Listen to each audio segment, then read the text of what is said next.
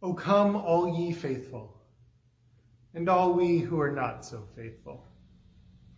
Come, you who enter this space frequently and not so frequently. Come to join the revolution, ushered in by an infant born low. To witness the mighty ruler brought forth in a stable. To encounter the warrior of peace entering the world in dirt and darkness. Tonight, we await the event that happened so long ago. We recall the birth of our Messiah, and we hear our call to follow. In long days of strife, struggle, and solitude, we remember the divine presence that has been with us since the dawn of time. Good evening, and Merry Christmas. My name is Tom O'Brien, and I am blessed to serve Memorial Congregational Church as pastor and teacher. I welcome you this evening on behalf of Stephanie Dozois and Rachel Williams, Ann Bolin, Diane Burke, and everyone who has played a part in helping this service come to fruition. This is a Christmas like no other, in a year like no other. We all wish that we could be together in the sanctuary. We all wish that we could be physically together. But fortunately, we can still be spiritually together. This time is still a time to find peace and to find joy, to revel in the love of our God, known to us through Jesus Christ and through this wonderful church community. So welcome. No matter who you are, no matter where you are physically or where you are on life's journey, you are welcome here. O come, all ye faithful, and ye who are not so faithful. Let's worship God. Oh,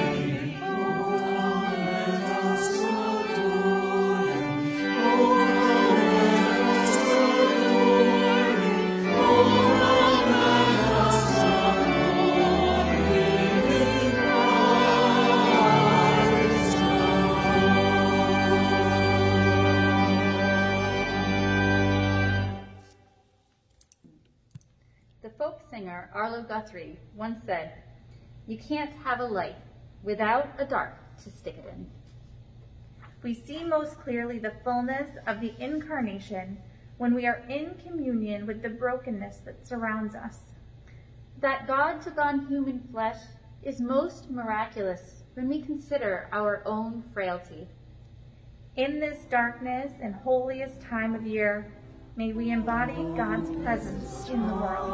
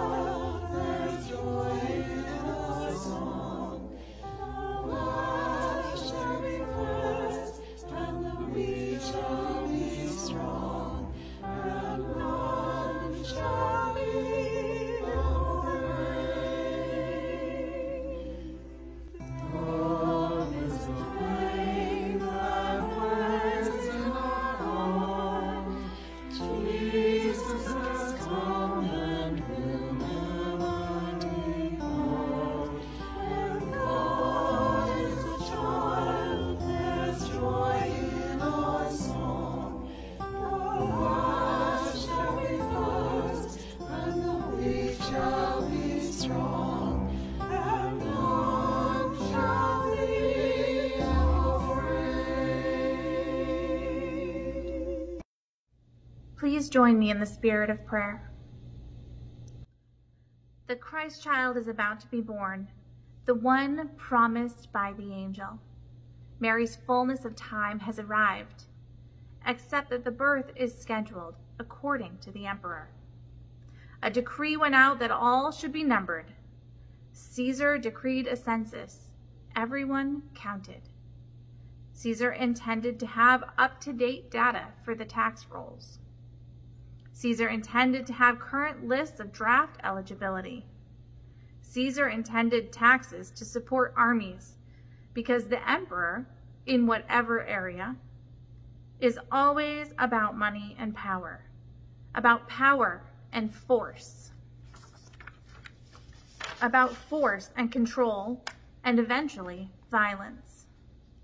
And while we wait for the Christ child, we are enthralled by the things of Caesar: money, power, control, and all the well-being that comes from such control, even if it requires a little violence. But in the midst of the decree will come this long-expected Jesus, innocent, vulnerable, full of grace and truth. Grace and not power, truth and not money, mercy and not control. We also dwell in the land of Caesar.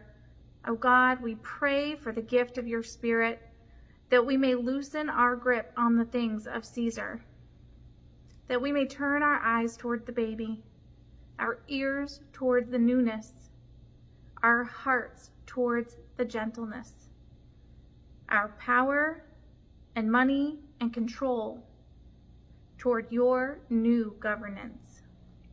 We crave the newness.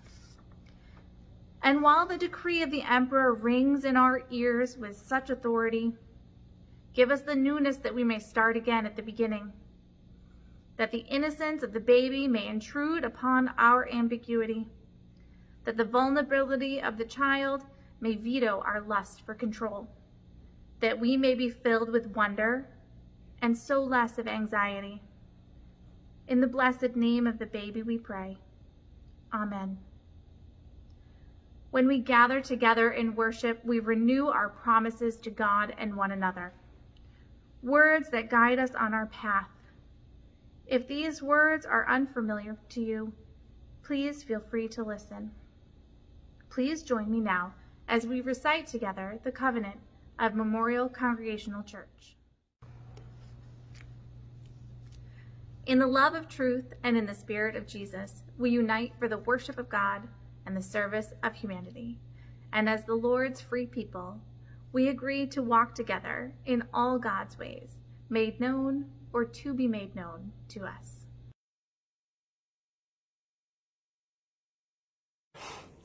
In those days, a decree went out from Emperor Augustus that all the world should be registered. This was the first registration and was taken while Quirinius was governor of Syria. All went to their own towns to be registered. Joseph also went from the town of Nazareth to Galilee and Judea, to the city of David called Bethlehem, because he was descended from the house and family of David. He went to be registered with Mary, to whom he was engaged, and who was expecting a child.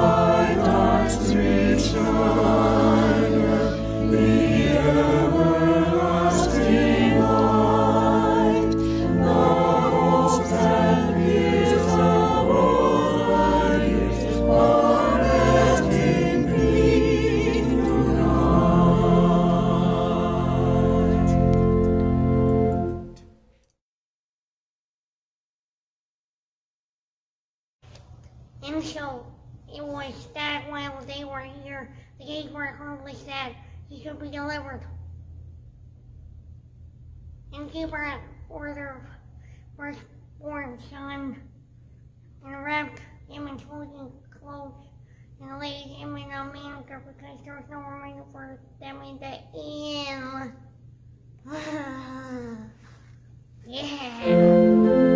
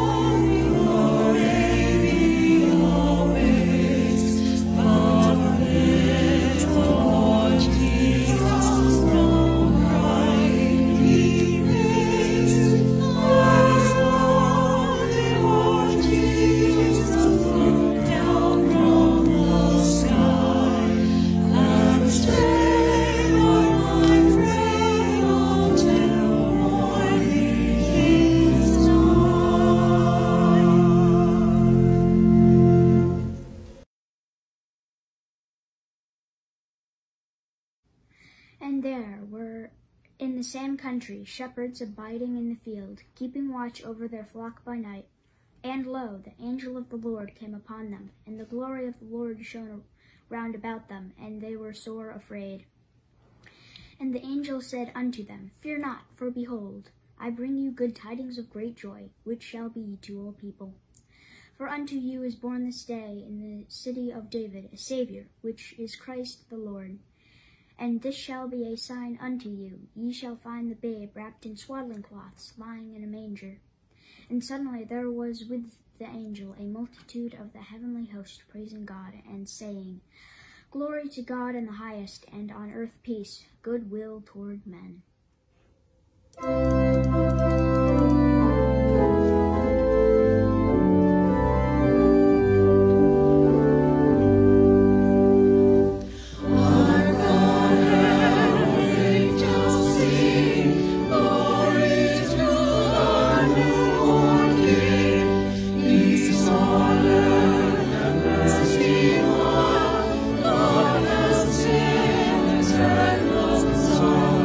Joyful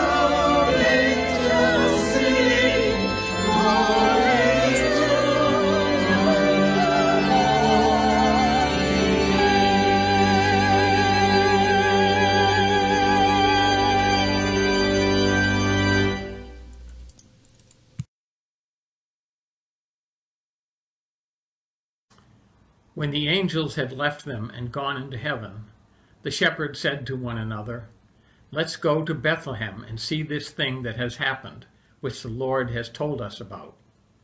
So they hurried off and found Mary and Joseph and the baby, who was lying in the manger.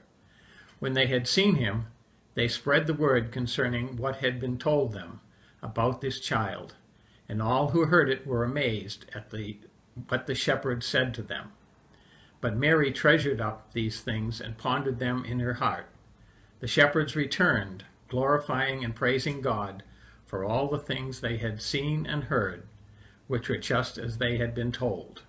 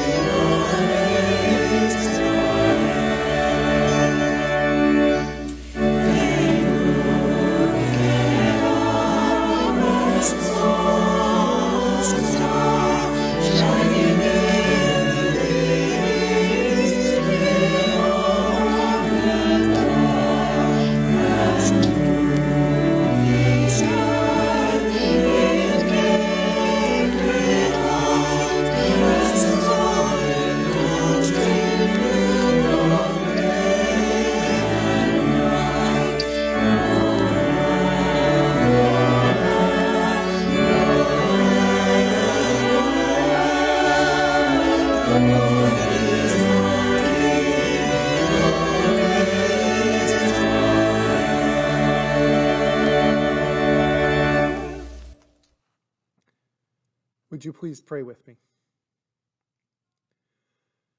May the words from my mouth and the meditations of all of our hearts be acceptable in your sight, O God, for you are our rock and our Redeemer. Amen. In 2012, I wrote a sermon for the Sunday following Christmas, and I've continued to use it for most of the last 8 years.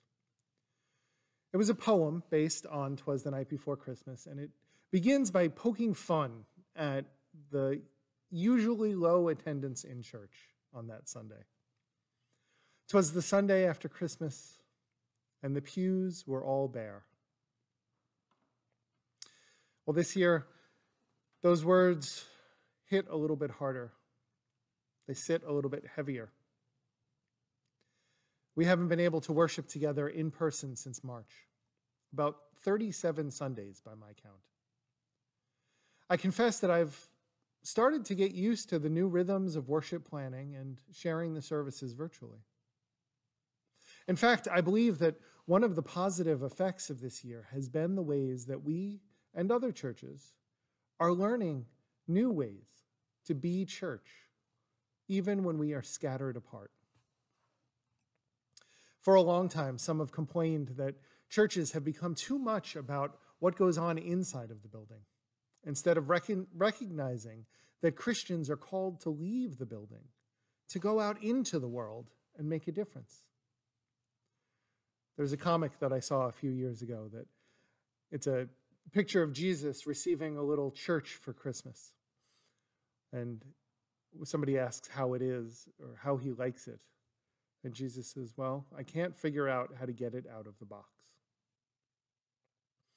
So virtual worship helps us remember that we're called to come out of the box, that church isn't just a building. But this is hard. We don't get to worship together on Christmas Eve, and that leaves an empty space in our hearts. This season that's typically defined by joy is increasingly defined by grief. So we have churches with empty pews and homes with empty tables and living rooms where families would usually gather, finding themselves empty. Empty because of the quarantine, and also empty because we've lost so many this year. These are difficult times. These are times of struggle. Of course, Mary and Joseph knew difficult times. Not only while they were searching for a place to give birth to a child, but in the days and the years that followed. They knew the difficult times that many families do. They felt the concern about keeping their child fed and cared for and in a bed, and all of that is in considering the divine nature of this child. But this darkest night is part of the darkest yet holiest season. These times are scary, and we may be afraid of the dark, but God is not. Darkness is a creative space for God. Out of the darkness, God created everything that is, including light. The darkness of uncertainty leads to the darkness of the manger and the darkness of the womb. On this darkest night, Christmas still comes. Jesus still shows up. During this frightening year, while we've had to avoid gathering within these walls, we have remained a church, even though we have been scattered. I've seen Christmas throughout this year. I've seen Christmas all over our community. Christmas keeps showing up at MCC. Since this pandemic and quarantine has begun, I've witnessed God at work. As I see others simply protecting each other by staying away and social distancing. I've seen so many sacrifice the comforts that we are used to make sure that we can protect others. I've witnessed so many folks in the church and folks in town checking in with each other, making sure that people are okay. Your deacons here at MCC continue to hold the spiritual care and well-being of this church close to their hearts and have done everything they can to continue to reach out and make sure that everyone is cared for. And some of you, many of you maybe, have received some deliveries by the Brownie Fairy, who has gone and visited so many and brought joy with a simple gift, a simple treat. Thank you, Bobby. I have witnessed God at work, working with a staff that has leaned into changes, that from almost day one has right away said, okay, so things are changing. How do we continue to bring church to our community? And I've felt God in the care that this congregation has shown for each other and for the staff. We continue to gather virtually on Zoom, offering advice and support and connection, always asking how we can help those who need it. And I know that there are countless other ways that God has been at work, that God has shown up at MCC. And God's work is evident in the miracle of science and the work of doctors and nurses and caregivers, in the essential workers who keep us fed and warm and safe. But Christmas also shows up in the repeated calls for justice, that we treat these essential workers with the same love and care as they treat us, that they get paid reasonably, living wages, and that we do our part so that doctors and nurses and hospitals aren't overrun. Christmas shows up because of the ways that you witness to the work and word of Jesus Christ by showing love and justice and care for all of God's creation. Christmas shows up because of the ways that we work together. I know it's not the same as being here. It's not the same as listening and praying and singing together. But beyond these walls, we continue to be the church, amplifying the good news that hope survives, that peace is possible, that we can all rejoice in God's creation, and that love will always win out. The pews may be empty this year, but the church is thriving. There will be another time when we are together again in this building, and we will continue to be the church outside of these walls. Because no matter what, Christmas still comes. Jesus still shows up. 'Twas the night before Christmas, and though we are scattered, our spirits are joined and focused on what really matters. This Christmas Eve in church and inside our hearts, the Nativity story is simply the start. The story continues. Our God is still speaking, and that baby born low, it's now us that he's seeking.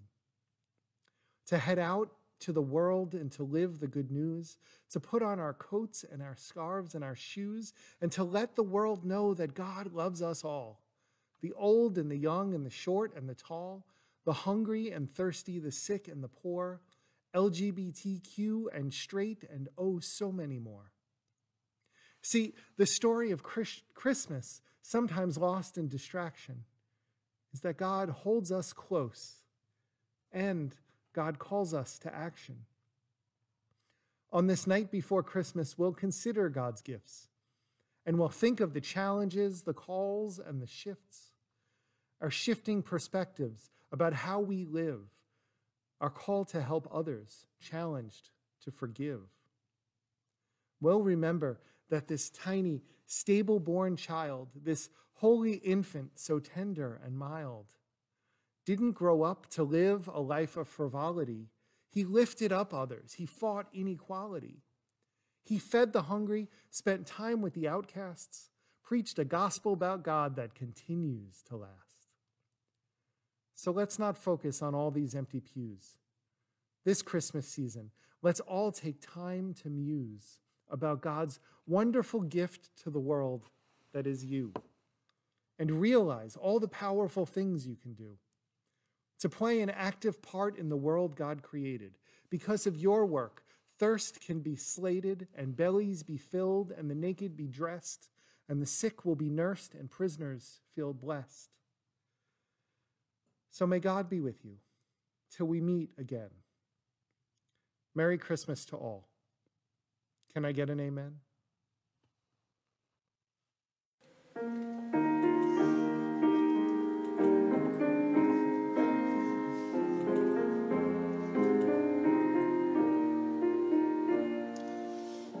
This darkest night I saw a sight, a star as bright as day, and far below a maiden young, who held her child and to him sung, "Hooray, my, hooray." She lay in his manger bed, and to her child he said, "My little son was Savior, King is born among such day." The child replied, "My mother dear, though born in earthly stall, a king I am, my kingdom's sway is o'er the hearts of all." This darkest night I saw a sight, a star as bright as day, and far below a maiden young,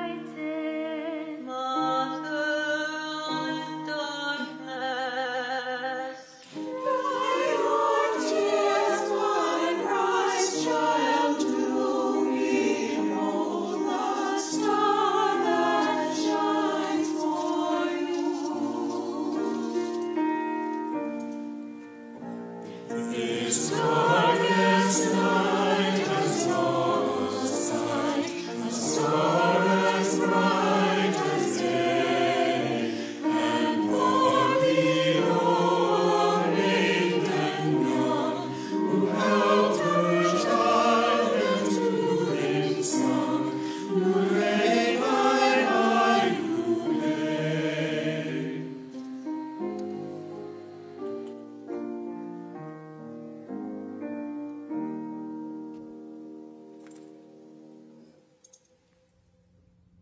The Cross in the Manger by Anne Weems. If there is no cross in the manger, there is no Christmas. If the babe doesn't become an adult, there is no Bethlehem star. If there is no commitment in us, there are no wise men searching. If we offer no cup of cold water, there is no gold, no frankincense, no myrrh. If there is no praising God's name, there are no angels singing. If there is no spirit of Alleluia, there are no shepherds watching. If there is no standing up, no speaking out, no risk, there is no Herod, no flight into Egypt. If there is no room in our inn, then Merry Christmas mocks the Christ child, and the Holy Family is just a holiday card, and God will loathe our feasts and festivals. For if there is no reconciliation, we cannot call Christ the Prince of Peace. If there is no goodwill towards others, it can all be packed away in boxes for another year. If there is no forgiveness in us, there is no cause for celebration. If we cannot go even now into Golgotha, there is no Christmas in us. If Christmas is not now, if Christ is not born into the everyday present, then what is all this noise about? What can I offer, poor as I am? If I were a shepherd, I would bring a lamb. If I were a wise one, I would do my part. What can I offer? All my heart. As we open our purses and our pockets, may the gifts we bring be in proportion to the gratitude of our hearts at Christ's birth. Your offering will be safely received with gratitude through one of the many options at mcc.org/donate or by checks sent to the church. We thank you for all of the ways that you support the ministries of MCC.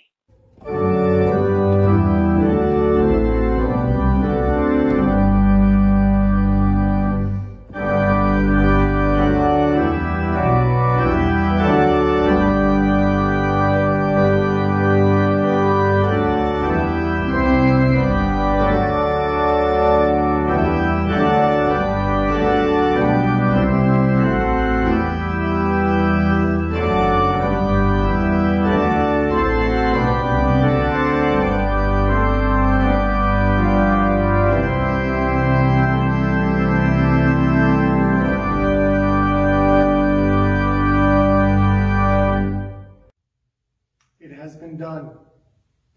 The news has been shared.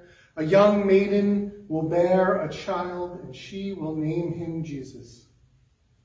All is calm, and all is bright. Christ, the Savior, is born. But that's only the beginning of the story. A story that has not yet ended. A story that includes us. A story of which we are a part. So we go out to live the story, to tell of the hope that is being born among us this Christmas, to share the love of the season with the world, to be agents of peace in times of trouble, to sing songs of deep and abiding joy. As we go into this silent night, may God go with us, challenging us to respond to God's call in ways that are new, unexpected, and sometimes a little unsettling. May the Lord bless you as you walk the way of Christ Jesus, in thought, word, and deed. May Christ's life be yours, now and always. And may God be with you till we meet again. Amen.